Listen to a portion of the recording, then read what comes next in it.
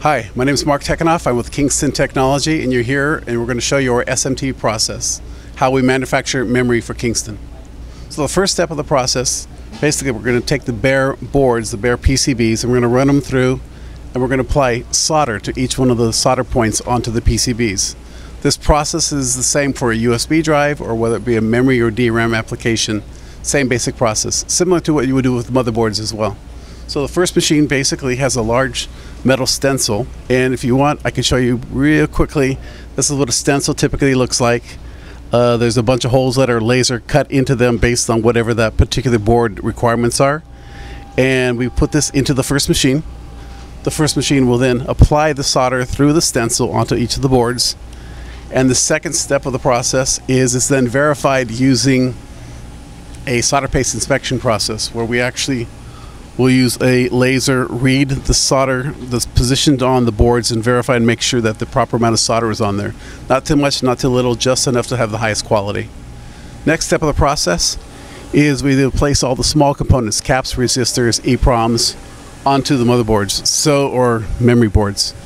And in this case, this machine is very fast with a Gatling gun. It picks up the caps and resistors off the backside and places them directly onto the PCBs. So all small components are placed by the first machine. The next step of the process, after putting the small components onto the modules, is you place the DRAMs or the large devices. And this machine are used for placing all the DRAMs onto the DRAM modules. And we have two in line basically to improve the overall efficiency. Two of them twice as fast, essentially. The next step of the process is taking the modules and putting them into an oven and raising the temperature high enough so that the solder melts and the parts stick onto the boards. So this particular system here has 7 temperature chambers. Starts at around 150 degrees C, and depending on the board, maybe around 255 degrees C. And at some point, the solder reaches the temperature where it becomes molten, and the device is then attached. Next step, we cut them off and send them to the testing department. Okay, so I just talked about the oven, how you set it up, the temperature heats up the parts, they get attached.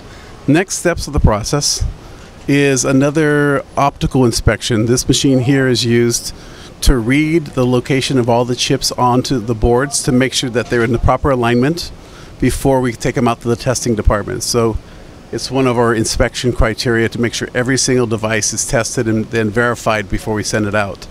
The next step of the process is actually a labeling machine, where every single module gets labeled while it's still attached to the large panel. So we have all the proper information: when it was manufactured, where it was manufactured, which components were used. So when the parts go out to our customers, we can verify exactly when and where it was manufactured.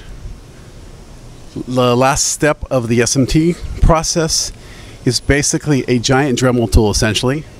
So inside of here is a high RPM device. Basically cuts all the edges off of the modules or USB drives, whatever it might be. And basically this material gets cut off, and all that's left are the modules that go into our testing department. So that's the basic SMT process. So once the modules or USB drives are manufactured and ready to be tested, we take them across the room over to this section of the area, and we begin the process of testing every single device 100% electrically. And so in the case of USB drives, what they do is they'll plug them into a system and verify that all of the bits are working properly. And in some cases, some of our customers actually ask us to preload their software onto the USB drives, and that's also done at this process. Okay, so the next step of the process is testing the modules. In this case, these are desktop systems. So what we do is we basically configure a desktop, and we apply the proper diagnostic tests for what we're trying to accomplish. We plug in the modules, turn on the machines, run them for the proper amount of time to verify all the bits are working properly, run a bunch of different patterns to make sure all type of patterns are working. They pass then, and they go on to the next step of the process. So another area of testing in our test department is for our HyperX products. HyperX cases, we typically will use the larger, like for example, a cooler from Cooler Master, where we use it to cool the CPU so we can get the higher frequency testing. This is in the case where we're testing 2400 and 2666 megahertz for the latest technology like a Z87 motherboard. Okay, so now we're in the packaging department at Kingston. And what we're going to show you is some of the processes that we use for our flash products.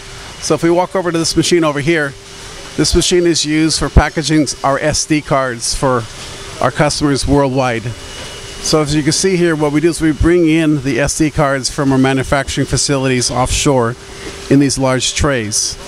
And this machine basically picks them up, places them into a carrier, which then gets mounted into a retail pack, and then goes directly into a finished box where we're shipping the shipping box completely. So from beginning to end, totally automated at Kingston in California.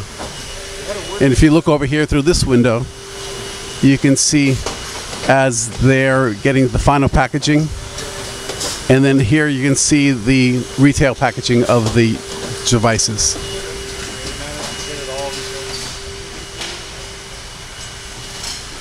If you shoot through this window here, you'll see the retail packs. They'll slide over, place the plastic array into here, fold it over, glue it, seal it.